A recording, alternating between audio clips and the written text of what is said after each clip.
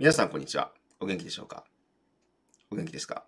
So, お元気でしょうか or お元気ですか in Japanese means how do you do or how are you in Japanese. So now you know a little bit more of Japanese. So I hope that was helpful. So thank you for tuning in again. Today, we're going to talk about this statue, as the title of this video may have suggested. Okay, hopefully the video is working fine. Okay, face front, face to front, face to front. Oh, this is very nice. Okay. Right, so this statue is the Ashura statue based on the national treasure in Japan. National treasure in Japan. And one of the primary characteristics of this Ashura statue is that whereas normal Ashura statues are, depicted as furious, furious looking, muscular, barefooted, which this statue is not, and with, really like spiky hair, like, like in Dragon Ball, really, right? But this statue is not at all. As you can see, it has a very kind of like almost like a feminine look, boyish look. And it has sandals. It's not muscular, right? And the actual statue is almost about 153 centimeters. And I think it was about 15 kilograms, so 15 kilograms. So it's quite light, right?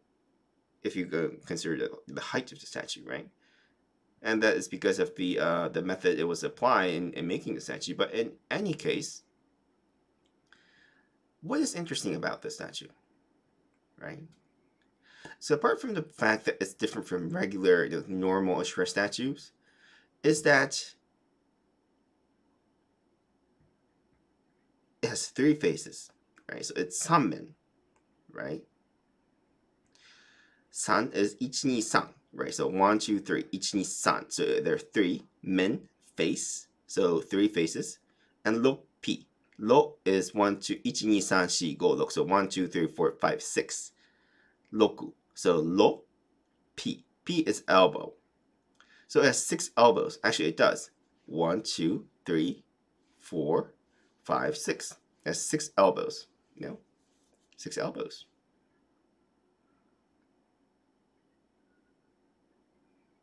Right?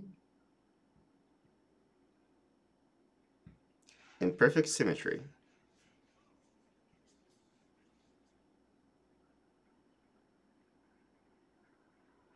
And if you look at this statue right here, by the way, the 3 faces each has different expressions on their faces, right? So it is, one of the theories is that, and I think I like this theory, is that after Ashura fought with the Taishakuten, and went down the ways of Ashura Do, right? It basically, Ashura is the Shurado is a very, bad place, full of anger, full of battles, etc. And, it's a bad place, right? Because, he was being a bad boy. He was, doing, bad things, apparently. And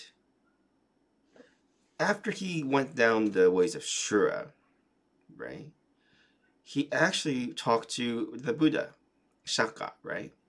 And, after Shaka gave him a little bit of talk about the ways of Buddhism, he was, a little bit of like this face, right? He was making this face. So he was, thinking, perhaps surprised, and he bit his lower lip like this, like I'm doing right now. Like, what should I do? Contemplating might be the right word. And then he came to realization, which is this face in the middle. He's like, wow, what have I done? Right? He's almost like Anakin Skywalker in the Revenge of the Sith, episode 3, right? He's like, what have I done? And then he became a Buddhist deity, right? which Anakin Skywalker obviously did not, but you see my point, right? So I think one of the interesting things about Buddhism is that, is that it tries to encompass all kinds of things, even bad things, and tries to make it a Buddhist deity, right? It basically welcomes on all kinds of things, right? And it does not really distinguish between good or bad, right? It tries to find good and even in the bad things. And I think it's one of the interesting qualities of Buddhism, assets even I might call it.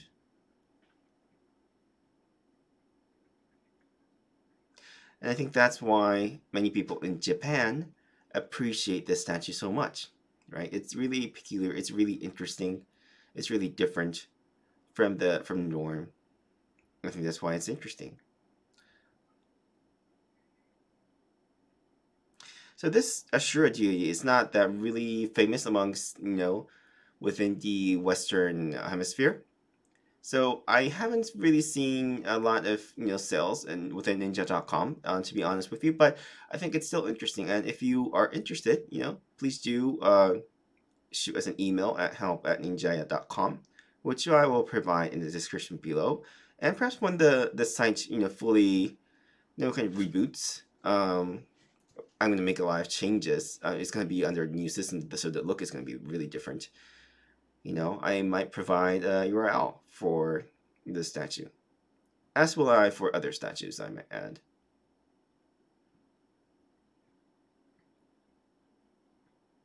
Yes, and this statue is from the Izumi brand, so it's really, again, it's meant for more of a like artistic pleasure.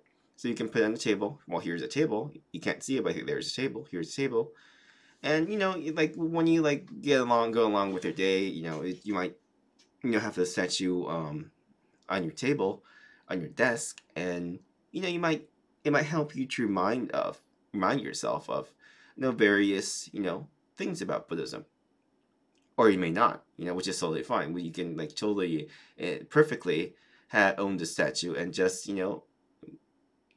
derive the artistic pleasures of this statue. The artistic pleasures this statue provides, and that's entirely fine. Yeah. So I hope you like this this very beautiful Ashura statue. This Ashura statue actually comes from the manufacturer in 3 different sizes. So this one is the smallest, the Tanakokoro version, the on the palm version, and there's a much bigger one, and there's an even bigger one. So you might want to check the size that you want, but I hope that was interesting. And I think it's about time because it's been 8 minutes going into this video. But thank you very much for your time as always, and I'm gonna finish it. So thank you very much. See you next time. Bye bye.